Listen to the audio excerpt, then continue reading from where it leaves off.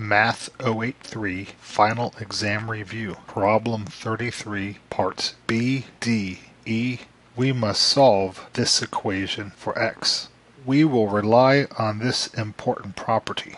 If a base raised to the exponent m is equal to that same base raised to an exponent n, then it must be the case that the exponents are the same. That's how we will solve equations like this. In order to do this, we must write this number and this number expressed with the same base. 36 is 6 to the second power. So we have 6 to the second power raised to the x. 216 is also a power of 6. 6 to the third power.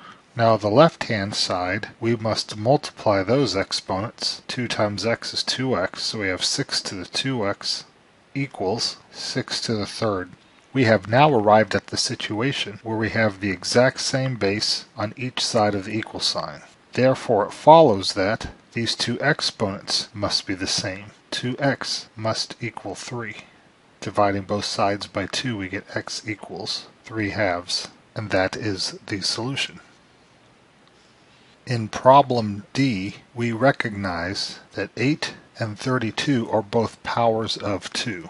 8 is 2 to the third power. So we have 2 to the third power raised to the 2x minus 1. 32 is 2 to the fifth power. So we have 2 to the fifth power raised to the x minus 3.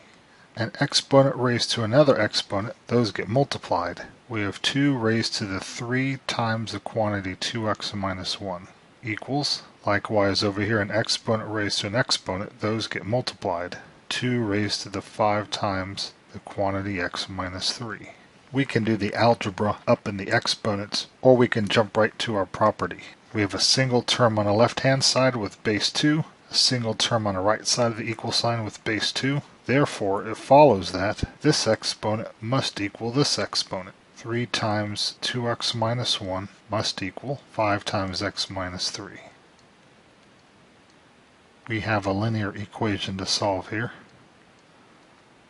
Subtracting 5x, x minus 3 equals negative 15. Adding 3, we get x equals negative 12.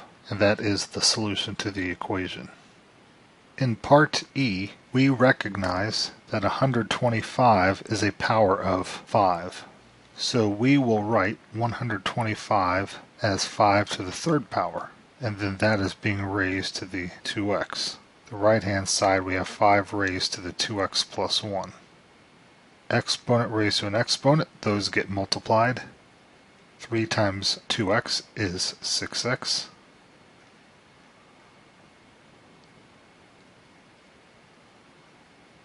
So we have 5 to the 2x plus 1 equals 5 to the 6x. We are in this situation.